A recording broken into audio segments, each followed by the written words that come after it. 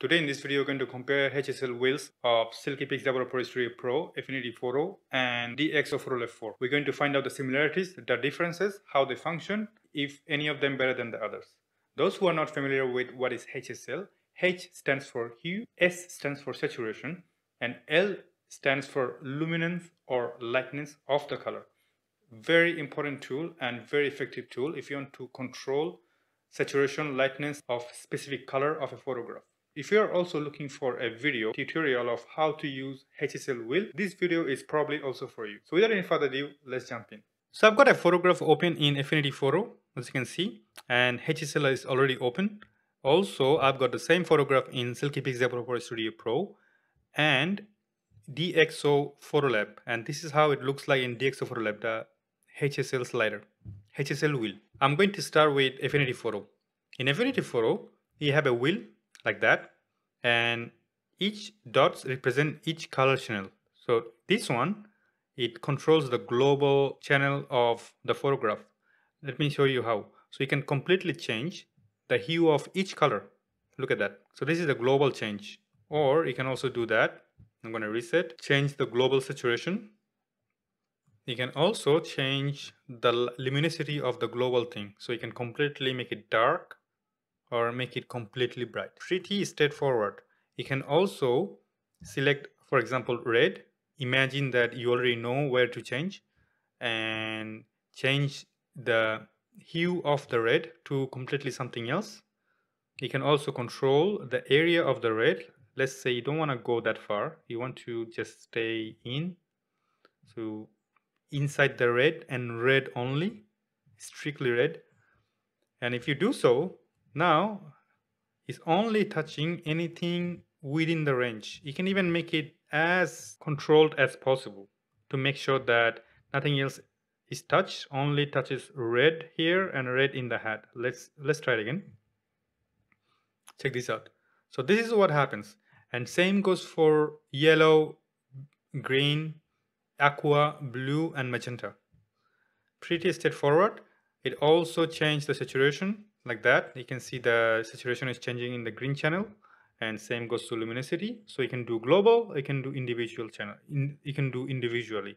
You can also use the picker. For instance, let's say you don't know where exactly to select. So you can click picker and click on a color. It should automatically change to a range. And now you can, of course, do your micro adjustment of the yellow zone. And you can clearly see in the visually that yellow is also affecting a little bit on the red and a little bit on the green. Again, you can control it, push it in as much as you can to make sure that it stays within the zone, doesn't touch anything on the green area and on the red area. Really easy. Of course, you also have, so you have the blend modes. You also have the opacity to make sure that you can control the extent of your change. You can merge it, delete. You can save it as a preset if you like. So as you can see, that's how you work with HSL wheel in Affinity Photo. Now we are moving on to Silkypix Developer Studio Pro. Does it do exactly the same thing? So similarity, you have a hue, saturation and lightness. Right now, one thing you do not have though is a color picker. So it cannot really click somewhere and then change it here. However, don't you worry, when you move your cursor, pay good attention, there is a change. There is a dot moving on. I'm going to put my cursor on green. You can see that you have a dot in this area. So which means, yes, you don't have a color picker, but you know exactly where to change. So you can do that. Click there like that, and then change the saturation. Clearly see the change. Or you can go upward and make it as bright as possible. Of course, you can do the same thing. You can change the hue, and you can also change the lightness of the red. Interestingly speaking though, you don't have kind of like a range like you have it here, which is, personally, I like it. You know why? Because it makes my job so much easy. I don't have to worry about if I'm changing saturation of red, is it affecting anything in the nearby zone. For instance, here by default, when I reset it, and let's say I want to change red again, it's selecting a little bit farther on the yellow zone and on the pink magenta zone. I don't want that. Only thing I want to change is red and red only. That's it. Now we have to fine tune it. It works sometime, but here though, you know exactly where to change. Either you can move the white dots like that. You can see the change, and you can pay attention to the sliders. They're moving too. And it's not really affecting the yellow and green or magenta. It's only affecting where I want to change, period. So that's why I kind of like this one better than Affinity Photo. So I do as much as I can here, and then I do the rest in Affinity Photo if I have to do local adjustment, because in local adjustment in Silkypix Developer Studio Pro is not like extraordinary. Manageable, but not the same. However, I like it. So that's how Silkypix Developer Studio control the HSL wheel, what they call as fine color controller. You can also select each swatches like that.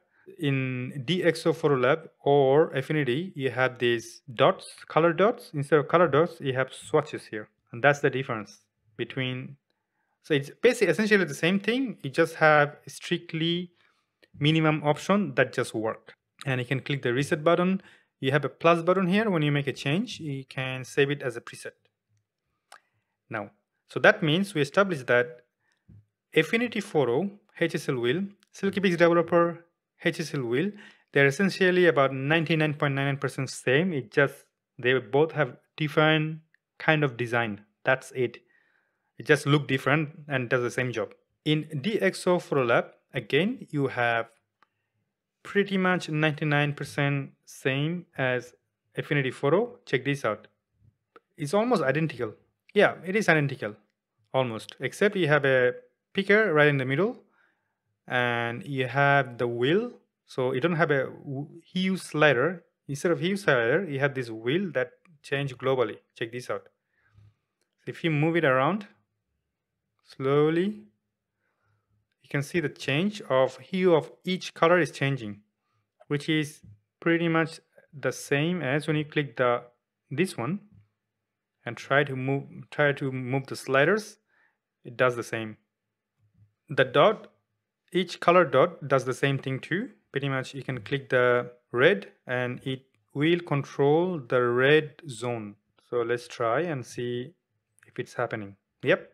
So it's controlling all the red. Good news, it's more uniformed than Affinity Photo. In Affinity Photo, when you select red, it's selecting quite a bit of a range outside red zone. It's going all the way to the yellow or to the pink, where in DXO it's staying almost within the red zone, not going way too far. Only way it can go too far if you want to. Otherwise, no. Same way here. You are the one is in charge. It won't touch anything else. So you have the similarity of saturation. You have a similarity of the luminance.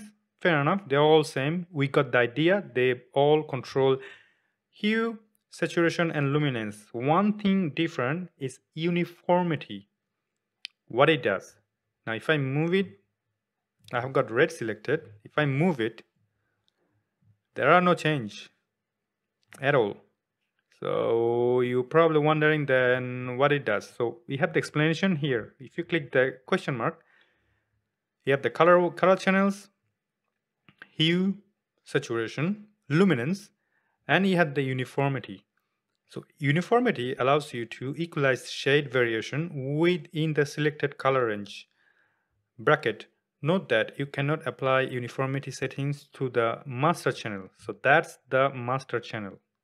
All these dot, color dot, and these are the master channel. What you can do means that you can select the inside dot, move it around. Let's say I just want to go a little bit further to the blue. So instead of going that way, I decided to select the bottom and then use that. And as I'm moving, pay attention to the color. It's changing too. Okay, I'm gonna move it. Take a look. It's changing, right? Cool. Now, what I'm going to do, I'm going to change the saturation completely down. what it's doing is took away all the saturation of red, pink to the blue, because that's how far I have selected.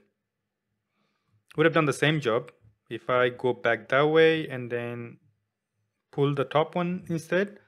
Would have done the same job. Let's try it again. You see, the difference is when you try with the bottom one, you can affect the uniformity.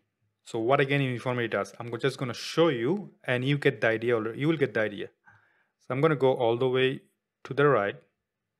When I'm going all the way to the 100, all the red and around the red heading towards this color, as you can see, the magenta. So all the red turn into magenta. And if I go all the way to the left or -100, it's heading towards a bit of red and yellow. So I think you got the idea already. If you're not, I'm going to try another way. So I'm going to head back to the red, just pull the top ones like that, and just a slight touch change. What's going to happen? If I do the same thing, -100, the red is turning into a kind of shade of a yellow. And if I go further, +100, it's heading to this direction. So it's staying within where the bottom dot is. If I do that again, this is in the yellow, between the yellow and red zone, and this is between the pink zone. If I'm going back and forth now, -100, it's there. This is the shade. +100, you have a shade of pink. It's almost like a fade. Now, big question. So that's a significant amount of control, but why do I need that? I have no idea, because at the end of the day, you are the artist. You may need it, you may not. There are many other ways to do exactly the same thing. Still, DXO PhotoLab provide you that tool, uniformity. It's kind of give you the control of fading to different color from main color. Is it really important? Actually, I don't think so. Is it useful? Of course, when you need something, if you have it, it's always useful. But this is not one of the most important tools in the world that it can actually have this effect any other way you prefer in Affinity Photo or even Silkypix Developer Studio Pro. Point is that you have that extra tool in DXO PhotoLab and you can use it if you think it's important to you. So the final question is HSL wheel in DXO, in Affinity Photo, and Silkypix Developer Studio Pro are same? In principle, they're all exactly the same. They all have one job to do: control and change hue, saturation, and lightness or luminosity of a color or multiple colors. In Affinity Photo, you have the same benefit of Photoshop, which is you can use HSL wheel as many times as you prefer in multiple area. In Silkypix Developer Studio Pro and DXO PhotoLab is a raw converter with a massive tool, but it doesn't have the layer option. So of course you're stuck with using only once or maybe a few times, using the local adjustment option in DXO and partial color control tool here. So you can do that. But you all have the same tool in all those three softwares, and they all do one thing. They change hue, saturation, and luminosity of color channels. And they're not better than the others. They all are useful. I hope this video is very useful to you. And if you have any suggestions, please let me know. Happy to help. Take care of yourself. Bye-bye.